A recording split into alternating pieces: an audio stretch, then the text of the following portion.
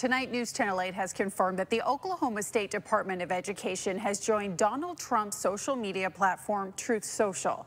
News Channel 8's Lauren Henry joins us now live. And Lauren, I understand that you spoke with State Superintendent Ryan Walters about this decision to join this platform.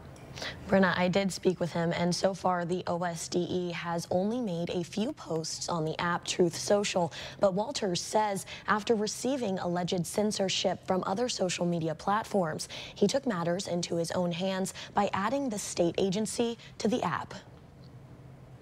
What we've seen nationally is unprecedented censorship from left-wing social media giants to try to clamp down on President Trump, try to clamp down on other conservatives, and block messages from getting to Oklahomans, to parents. Truth Social is a conservative social media platform claiming to encourage open and free conversation without discrimination based on political ideology. Today, Superintendent Ryan Walters announced that the OSDE has also joined the app. And so we're going to make sure we can speak directly to parents. So we're happy to partner with Truth Social to be able to get our message out directly without big tech censorship. On the app, the OSDE posted a video of former President Donald Trump saying they're proud to join millions of patriots on Truth Social. When asked what censorship the OSDE had received on other apps, Walters responded. Facebook has multiple times taken down my videos and, giving us these community warnings or whatever else.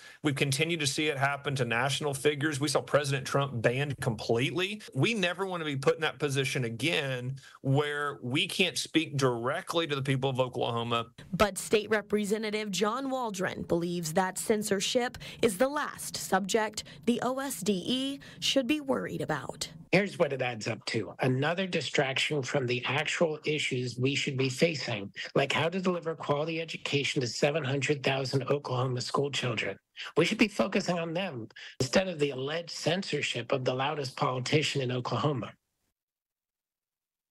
Walters says that along with Truth Social, the OSDE still plans to post on traditional social media platforms like Facebook and Twitter, despite the alleged censorship. Reporting live in studio, Lauren Henry, News Channel 8.